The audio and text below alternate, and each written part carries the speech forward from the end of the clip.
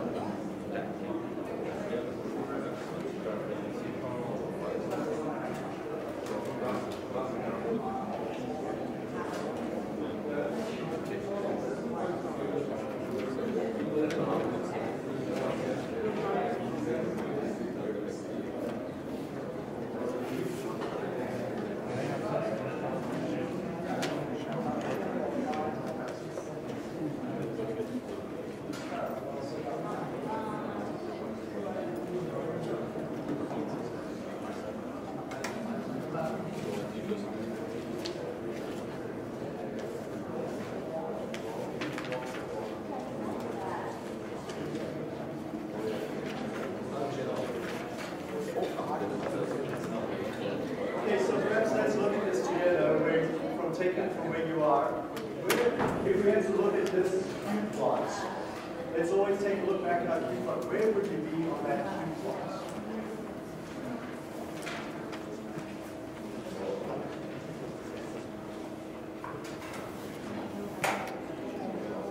Okay, so maybe one place to start is to ask, where are we if we were at the middle of that Q plot? At the center of the Q plot, where are we in real world units? 395. 395 Kelvin. 0.8675. And 0.875 grams per liter.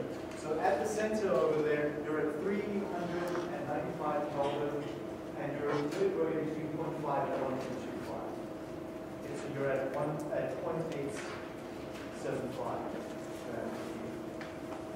So if we're asking whether we're going to be at 405 Kelvin, 1.5 grams per liter, roughly where on that Q plot are we located?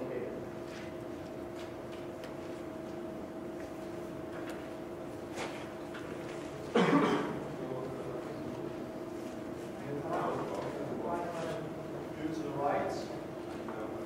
Down? Up? Okay, so we're going to be somewhere over here. What sort of yield should we expect?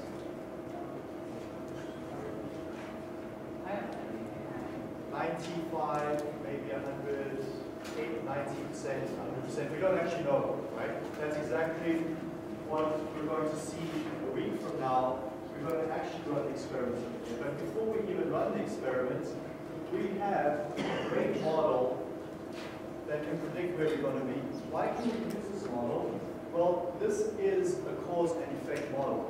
We change the temperature, we change the substrate concentration, and we got these values of Y. We know that this is a cause and effect model. I change T, I will see an increase in yield. If I increase S, I'll get an increase in yield. We just don't know how far out we can go from this. But because this is a cause and effect model, this is going to be a pretty good estimate of what is in our neighborhood. Okay, so with that context, how do I use this model? What xt value do I substitute in over there? 405?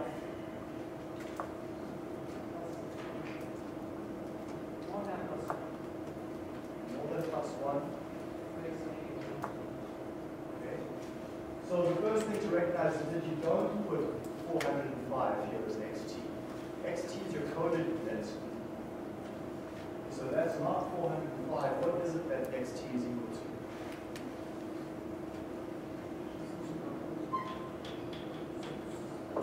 So xt is equal to 405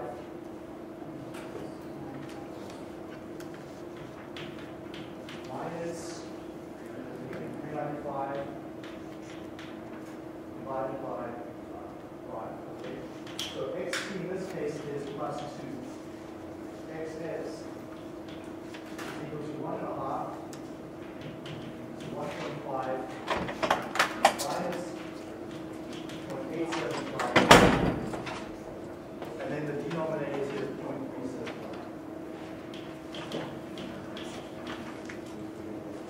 And that gives you an xt value of, sorry, xs value of 1.67.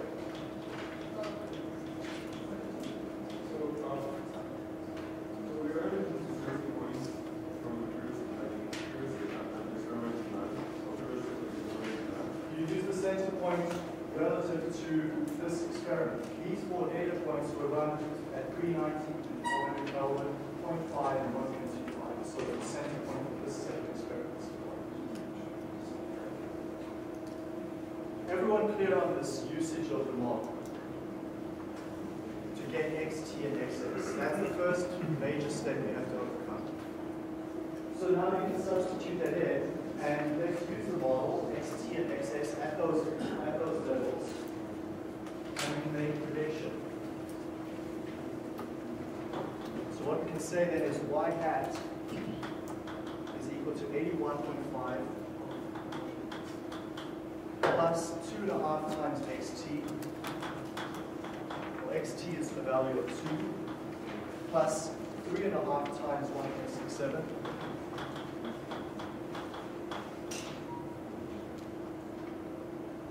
Plus 1.5 xtsx. And xt here is 2, xs is 1.67. And now this will hopefully illustrate to you what the interaction term is doing.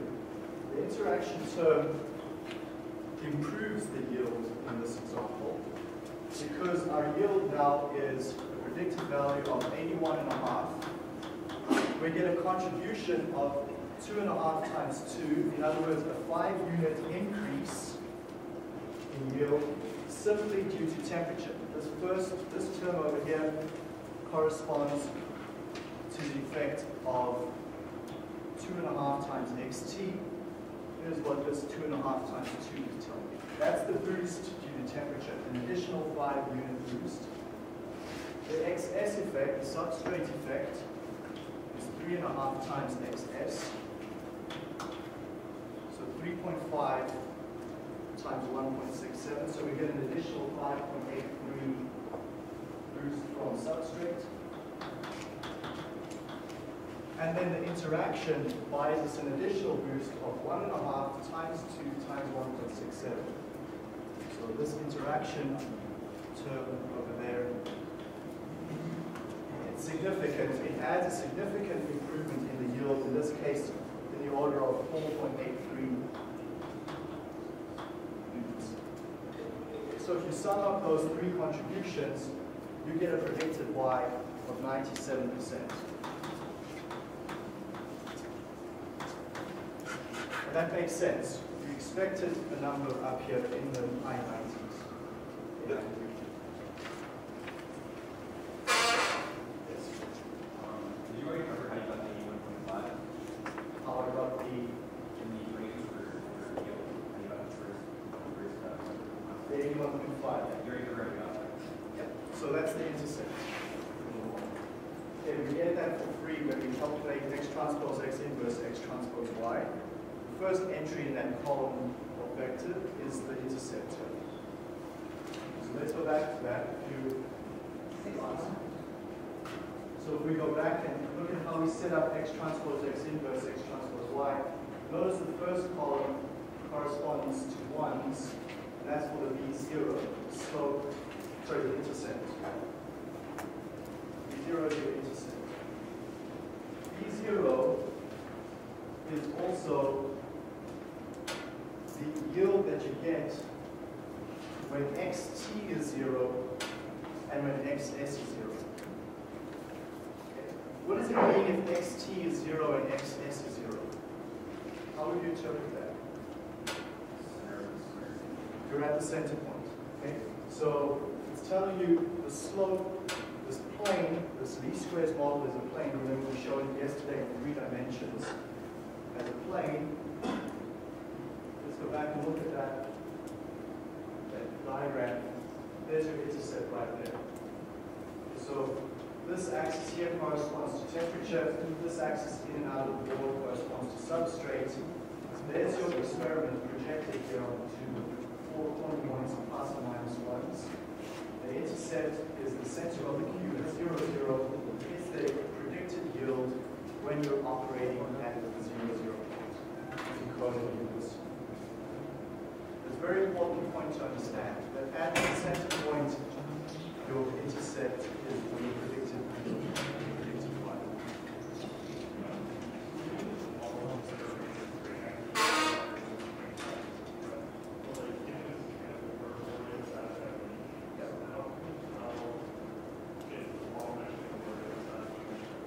Okay, good point. How can we tell that the model will work outside the range? Let's take a look at that from an intuitive aspect. If we go look back right early at this example over here. Okay, so we built the model over there, and notice how these curves are relatively linear.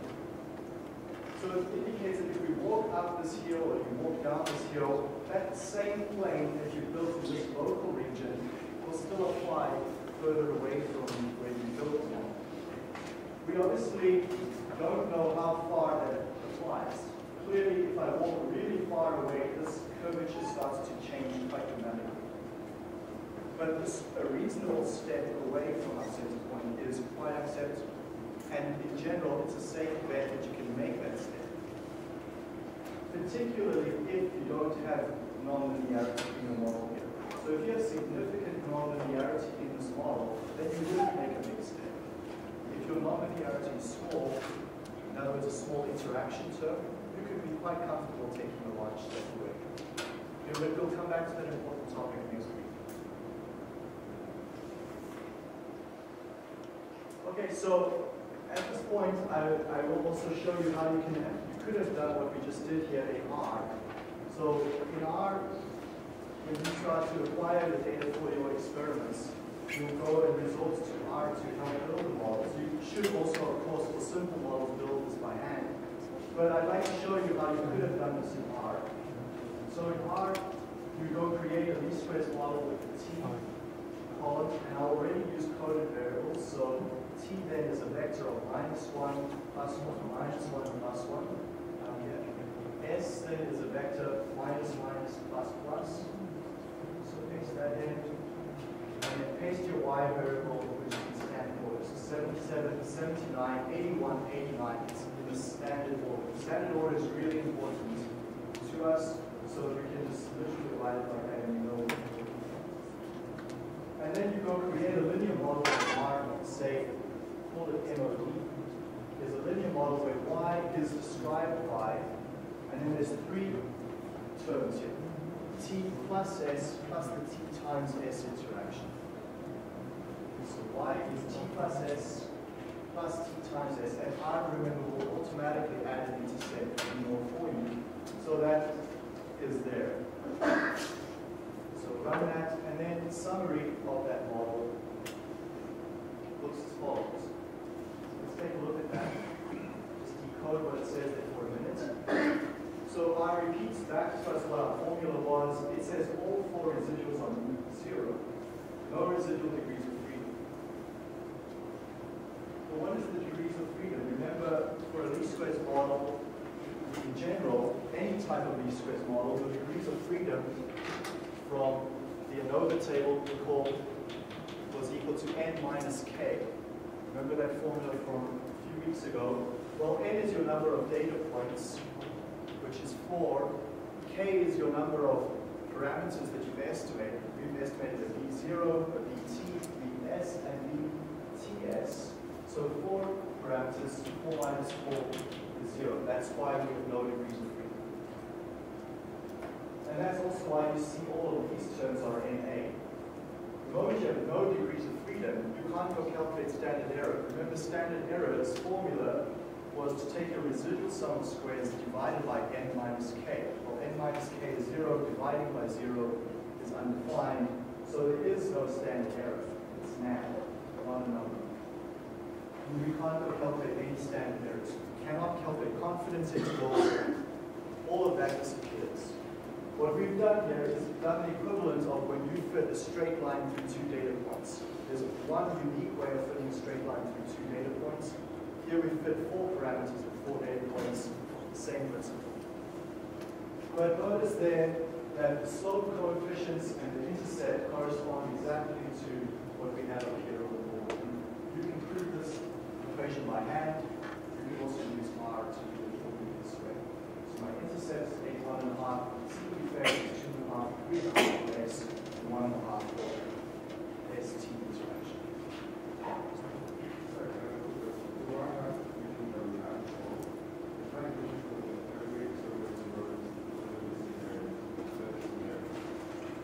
Yeah, so I can go reuse this model. Once I build this model from these 4 data points, I can go use this model in the same system to predict what my yield is going to be. This is why we do experiments, so we can build these models to make predictions for us in the future. So let's move on from this point. We've looked at 2 examples now, one with no interaction and one with some interaction. We've studied those quite thoroughly in 2 variables. Let's take it up a step and move to a system where we've got 3 variables. And that's this example here in the notes that looks as follows. This is a real data set from a company in the United Kingdom, and what it does is it's a set of 8 experiments that they ran to try and find the conditions that lead to pollution in wastewater. And the response variable y is the amount of pollutant discharged. And in this case, we want to minimize that, not maximize. So this is an example where y is something we want to reduce, and it's equally valid to do an experiment to find the minimum as it is to find the maximum. So just bear that in mind as well when you're thinking about your projects. You may have a system where you want to minimize something rather than maximize it. You can also use experiments to do that. So, as I said, the first rule, whenever you're faced with an experimental data set, is let's draw a Q plot. And I'll show you how we can do that for 3 dimensions. So here are 3 variables. Notice that this table is in standard order. The first variable is your compound, chemical compound, and you're using a compound A versus B. So it's a categorical variable. We've assigned the low value of that to A and a high value to B. So whether the company uses polymer A or polymer B to treat their water. A, B, A, B, A, B, A, B. Low, high, low, high, low, high, low, high. So notice that this first variable changes the most rapidly. The second variable is the temperature at which they treat the wastewater. It's 72 Fahrenheit or 100 Fahrenheit. Notice here, low, low, high, high. So it moves fast, but not as fast as the first column. It moves at half the rate of the first column. Low, low, high, high, low, low, high, high. And the last variable is the speed of agitation. 4 lows, 4 highs. So that's standard order for 3 variables. We'll always have that happen. So what this company has done is they've run these 8 experiments. They ran them in a different order. There's the actual order in which they ran the experiments. Never, ever run your experiments in standard order. We present our table in standard order, but we never do our experiments with this row first, then the next row, then the third row. Never do that.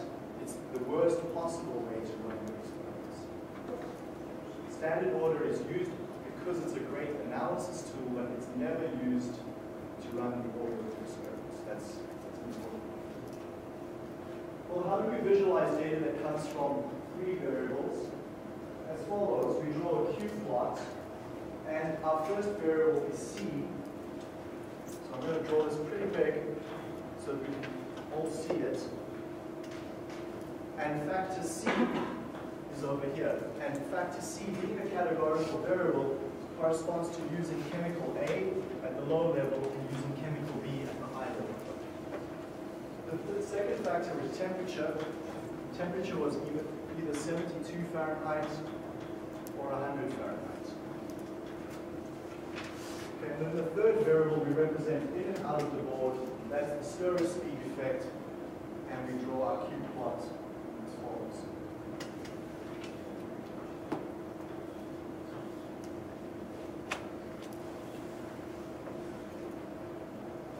Let's place our numbers on that Q plot. The first experiment, we achieved a waste discharge value of 5 units. So that corner point is 5. The next experiment, the standard order, corresponds to using chemical B at low temperature and at low stirrer speed. So stirrer speed is the variable in and out of the board here. So this is my stirrer speed direction, S. And the front face corresponds to 200 RPM, and the back face corresponds to 400 RPM. Okay, so that experiment there yielded a Y value of 30 units. The next experiment was run with compound A at 100 Fahrenheit, also at low stirrer speed. So all of the first 4 data points are on the front face. And that got a discharge chemical value of 6 pounds discharged. The next experiment was with compound B, and that discharged 33 units. Okay, then the back face corresponds to 4, 3, 5, 4 in that order. So 4, 3, 5, 4, the same pattern. 4, 3, 5.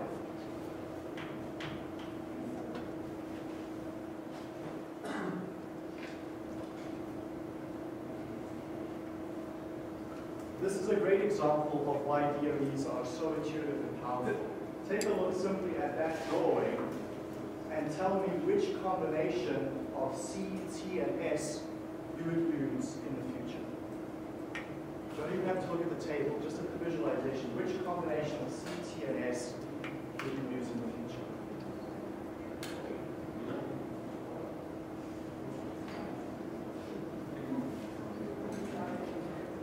Okay, let's go in order. Compound A or compound B? Compound B? You sure? Really?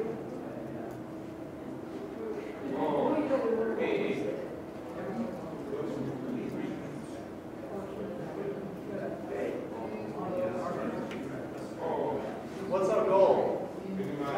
Minimize. So compound A or compound B? Minimize. A. Okay.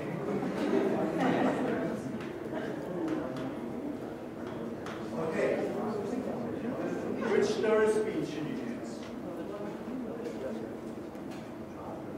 High stir speed or low stir speed? High speed.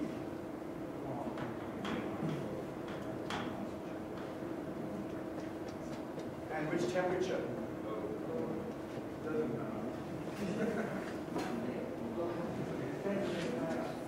Low temperature, high temperature.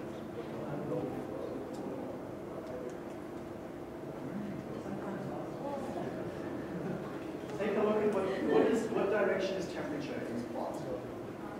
Vertical. Look at the vertical changes. 5 to 6, 4 to 5, 30 to 33, 3 to 4. Doesn't make a difference. Doesn't make a difference. So, do you want compound A because overall it's lower than compound C? Because compound A technically has the lowest value. Yes, these are the lowest values. Remember, there's error recorded. Okay, that's another way to compound A.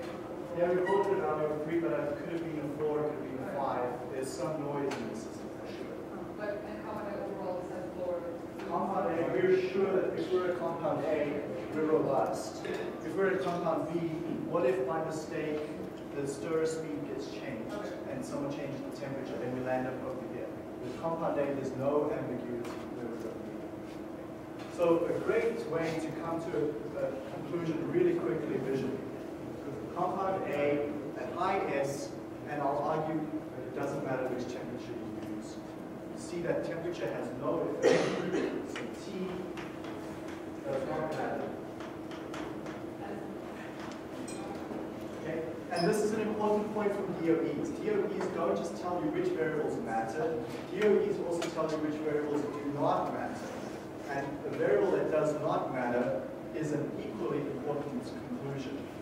In this case, if temperature doesn't matter, which temperature would you use? The cheapest one. Okay? Yes, John. Sorry, another question. For compound A, you made the argument that S doesn't affect the delta. If we went like 3 to 4 or 5 to 4 or 6 to 5. But it affects for compound A. So if you decide you're going to use compound A, wouldn't S not matter either? Or do you think the argument that S doesn't matter either? Yeah, S does matter because if you're over here, there's a likelihood of producing. Okay. But if you're a compound A, do you choose compound A? Yeah. And wouldn't it not? Once you've chosen S, then once you've chosen A, does S matter? Yeah. Okay, no, probably not. So once you've chosen A, you go 5 to 4 is the effect of S and 6 to 5.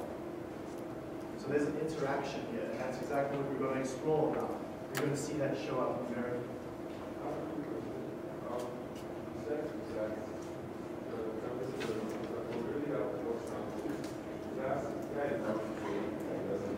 Okay, good question. Is it enough to say that temperature doesn't matter?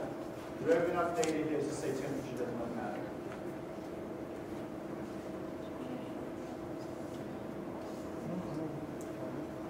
Yeah. What have we done here to apply this data? We've run 8 experiments. How were these temperatures chosen?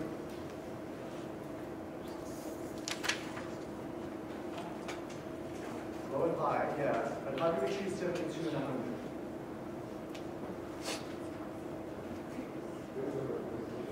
There's recommendations. Someone in the company looked at 72 to 100 to be the typical range of operation. We've just proven that over the range of typical operation temperature is no effect. That's good enough for the conclusion. So over this range, temperature doesn't have effect. Absolutely, if you went to 200 F, temperature likely will start to matter. You said the same thing about rotation with stirring speed, because it's only B that really has the high ones. If you look at the A, it doesn't really decrease that much. Yeah, that's what Jenna was saying. That if you look at stirrer speed, that's right. If you selected A, then stirrer speed does not matter anymore. There's actually a cancellation happening here. Once you go to A, it cancels out the effect of stirrer speed. That will show up as the interaction. Okay, so we've got this data set. Yes? When you selected A, you mentioned that A is more robust. Could you just explain what you A is more robust because all the 4 data points on the A face, on this left face over here, are low. If I'm at the B face, I've got 2 high points and 2 low points. kind of scattered and avoid A is closer together?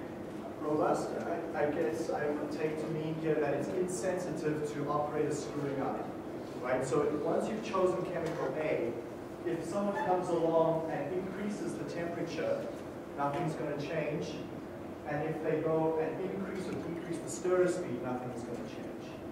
If you had chosen compound B, you can get away with high stirrer speed. But if someone goes and turns that stirrer speed low, you're going to start to see high discharge. Okay? So that's not robust. It's not robust to people making mistakes. Because compound A keeps you away from it. Okay, so we've said that compound A, high S, and temperature doesn't matter. So when we build the least squares model for this, we should see that same result. Now, I'm not going to do the least squares model by hand. That's your job to go do practice. I've practiced enough times in my life on this example. I'm going to show you how to do it in R. So we quickly do that in R together.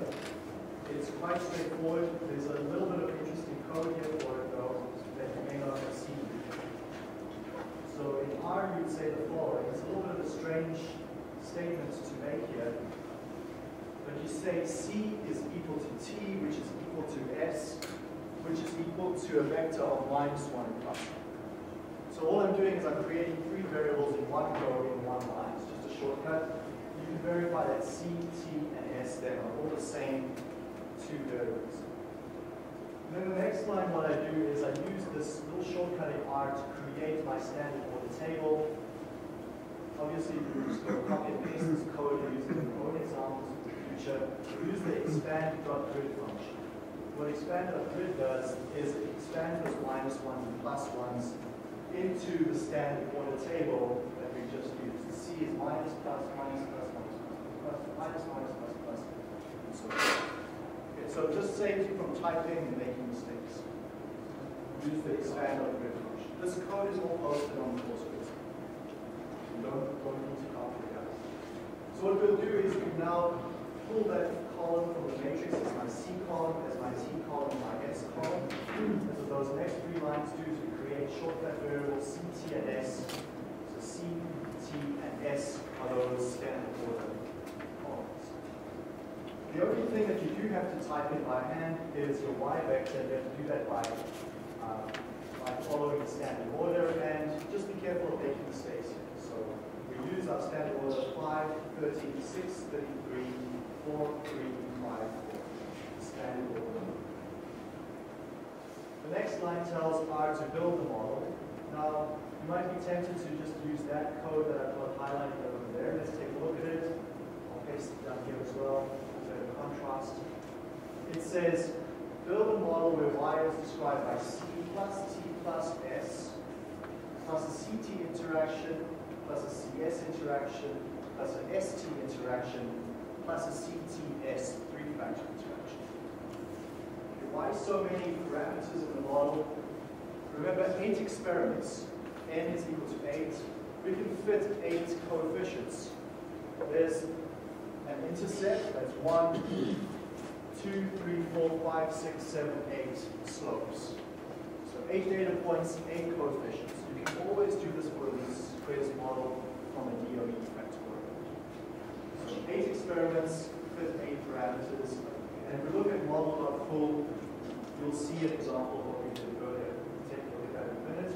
But a far more efficient way of achieving the same goal is to actually use this code up here, where you tell our linear model where y is described by open brackets c plus t plus s raised to the power of 3. And what that does is it finds all possible combinations of c, t, and s for you. So you don't have to think what that should be. This will automatically expand it out to the third of the power. So for our y, we also experiment once. If we have the ability to say we're going to each 3 times, so you have some sort of square, is there a way to change that into a model? Right, yeah, you can simply make those c columns, t columns, and s columns long. I'll show you an example of that in the next class. So let's go build this model over here and summarize it. So summary model. And there we see the same thing as before. We've got 0 degrees of freedom. Our R squared is 1. And there's our slope coefficients for the system. Let's go take a look at what that says. If we had to write that out, it says y is equal to 11.25. And let's take a look at the effect of c. Plus 6.25 times xc. xc is the effect of c run at low c or high c. Okay. So this 6.25 tells you what the effect of choosing chemical A versus chemical B is. I'm going to come back to that in a minute. I'll just leave it there for now. The T effect is plus 0.75 xt. So the effect of temperature then is to increase y by 0.75 units for a 1 unit change in xt.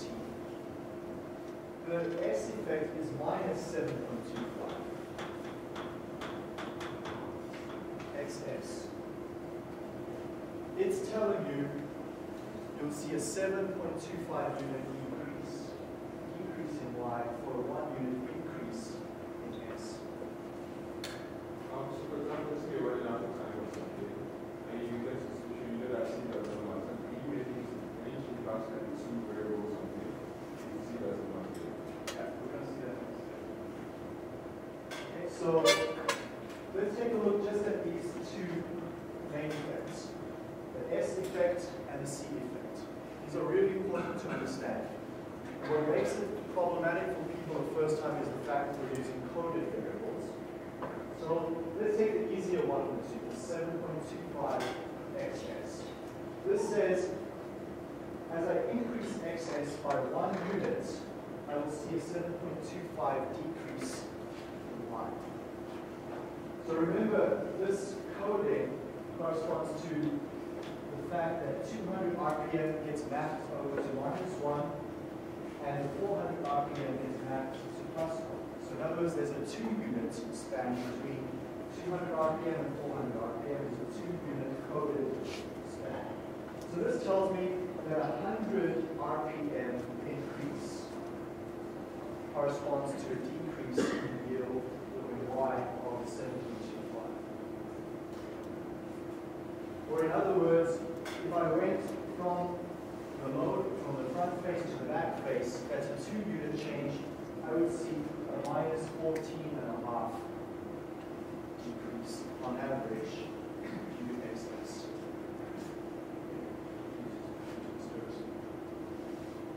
The categorical variable takes a little bit of extra work to interpret. The categorical variable refers here, it's got a coefficient of 6.25. That's for a 1-unit change in xc. xc, though, is a categorical variable here at the front, and it doesn't really make sense to talk about a 1-unit change in a categorical variable.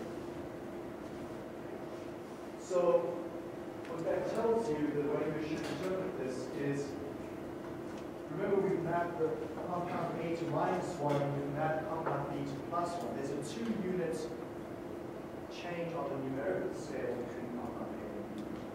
So in fact, the 6.25 means that going from compound A to compound B increases Y by 12.5 units. This is the only time that our coding actually doesn't work really well for us. Is that with categorical variables, whatever this number is over here, its true effect in reality is double that value. So switching from compound A to compound B, you'll see an increase in Y of 12.5 units. Everyone clear on that? Yes. So what you mean was that the one with that positive sign say that the one will be able to switch from B to A. Okay, so let's take a look at this example. What would XC be for compound A? What value of XC do you use when you're using compound A? -1. Okay, so there we can see that by using compound A, Y will decrease by 6.25 units. Because it will be minus times plus 2.5. If we used +1 for XC to represent compound B, that showed we boost Y by 6.25 units. So then the difference when going from A to B is double. Notice also that XT's coefficient is 0.75. Relative to the other two, that's a pretty small number, telling you right away that their temperature has little effect on Y. So you can pretty much ignore temperature. The final one that presents itself as larger is the CS coefficient. Let's take a look at that and we'll ignore the other small ones.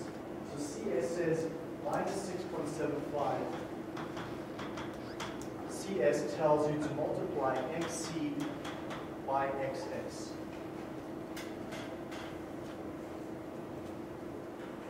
That's our interaction. So what do we use then if we're operating, as we said, at high S, so high S, and with compound A? What values do I use? So I've got two summary values here. I'd say -6.75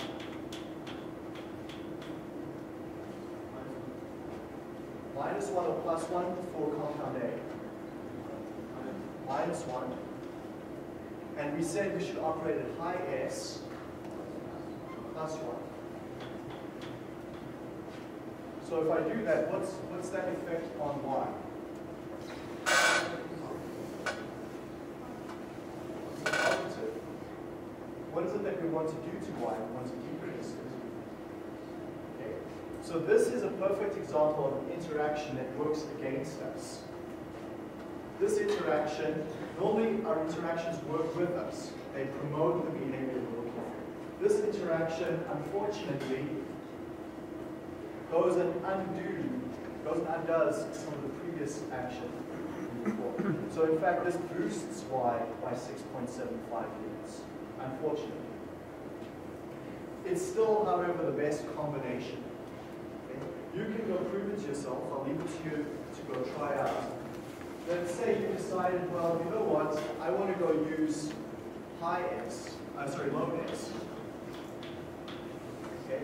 So low S is going to change this from a +1 to a -1. Okay? So then you're actually now going to decrease by 6.75 units. But when you've chosen to use low S with -1, what's going to happen up here? This turns to a plus. Okay?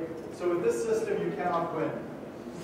Okay? So that's what I want you to see. If you don't quite understand that, go play around with the numbers over the week and